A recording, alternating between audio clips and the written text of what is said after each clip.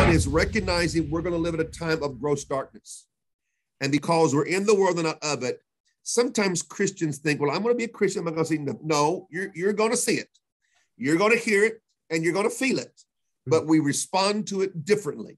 And so being an end-time family is teaching your children and yourself as a family unit how to respond to, like I said, the woke culture, the sexual identity.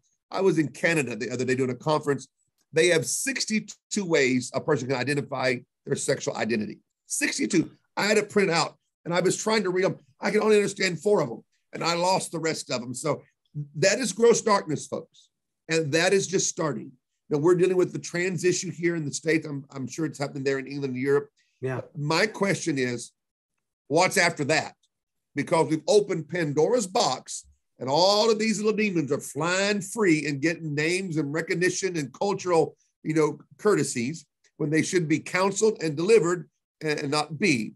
So I would say, go back to the question is, understand that we live in a time when there's gross darkness, but great light. Yeah. So let's be in the light and let's be a part of answering some of the ones in the darkness that wants out or is confused, because I think there are many British and many Americans that are not saved, but they're nice people. They're overall good people, but they become victims of all of this. And they may need some Christian help and they're more open to it than they used to be. So we have to learn that kind of thing. And we cannot be moved by what we see or hear. I also believe an end-time family should find something they are involved in their local community, where they're helping through their church. Like I was doing my back porch chat this morning on Facebook, and I was encouraging retired teachers, retired professors, retired principals. Can you get back involved and do after school educational programs, or can you run for the school board and get on the school board and vote right things because you understand the system, you're a teacher.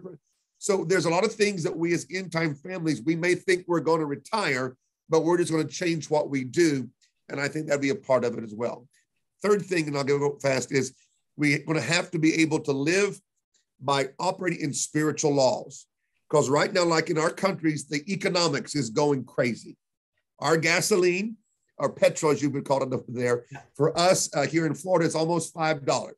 It's supposed to be $5 tomorrow. It's what they said in the news. California, it's $7 a gallon. New York, there's a place where it's $10. Now for us, that's crazy. Yeah. And so you got food problems, everything's going up. It's not good. But we live in the kingdom. We see this, we feel this, we deal with this. So what spiritual laws, what spiritual things should we be doing as a family to counteract that negative impact upon us? And so to me, one, are you tithing and sowing? I know it's not logical, but it's scriptural. With sickness and disease, how are you taking care of yourself with healing scriptures and keeping the faith high on those things? So we have to learn how to do those things as a part of our daily life as an end-time family, or all this stuff will come in and fear will grip you. Like I quit watching the news more than 10 minutes a day, because by the time I get through an hour, I'm depressed and praying for the rapture. So it's not what I need to do. So you have to watch what comes at you in the last days.